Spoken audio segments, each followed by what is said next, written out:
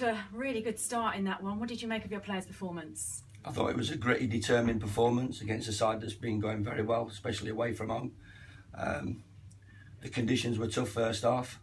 I think they must have brought the win with them because it died down second half. And we had to battle and stay in the game, but we got off to a great start. Fabulous goal. And they were dangerous opponents, but I don't think they've had a shot on target.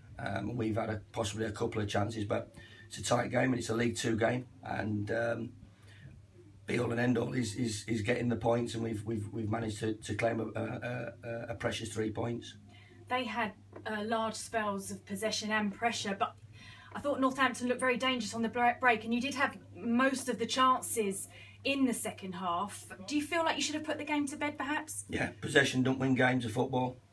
Goals win games of football. So yeah, I understand. You know, in terms of they had the ball and they played quite an open and expansive game. Both fullbacks pushed right on and gave us a problem. And as I said, they're a decent side and they're going well. But we had the better chances, and yeah, we're a little bit disappointed. Joel Byron's gone clean through on goal, possibly should score. We've had a couple of goal-mouth scrambles, and Dominic's possibly should score. And obviously, when against spirited opponents, because they've got a lot of very good players, and the manager's an up-and-coming manager and he wants to win, which we fully expect. We knew that they'd go to the end, but we've seen the game out pretty comfortably. We've had a great challenge in the last minute, but apart from that, I think we were pretty comfortable in a difficult game. That's your first clean sheet now in 12, so you must be happy with that. Yeah, definitely, that's what we needed. As I said, it's not all about, you know, how pretty you play and what your movement's like. Sometimes it's just sticking the ball in the back of the net and keeping the ball out the back of your net, and that's long overdue because we feel we've got some good defenders at the football club.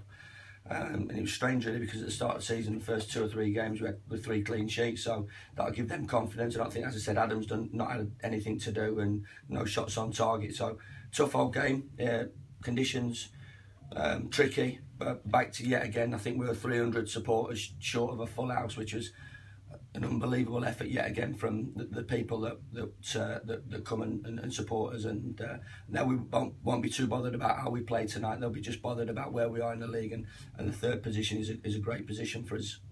3rd position, and now unbeaten in 5, so you've got some real momentum as well to build on.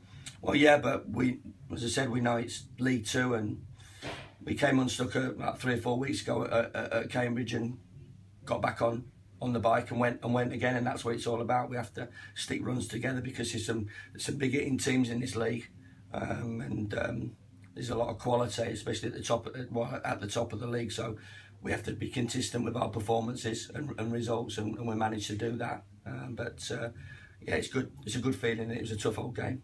And with everything else that's going on off the pitch as well, Chris, it hasn't affected your players in a negative way. So how pleasing is that for you? You must be really proud of their performances. Just been outstanding. I can't give them enough praise. The way, you know, the players have gone about the business, the supporters have been unbelievable, first class. I think a massive mention, you know, none of the staff, none of the players, only the players are getting paid. None of the staff are getting paid. So, you know, for them to turn up, you know, day in, day out, and do what they have to do to give myself, the coaching staff and the players the platform to go and get results is incredible. So you know, maybe that's a result for the staff today, and the supporters have, as I said, have been outstanding, and they know where we're at, and hopefully I'll be able to see if I've got enough money to go and buy a packet of Strepsils to sort me throat out. Well, good luck with that. Thanks very much for talking to us. Thanks.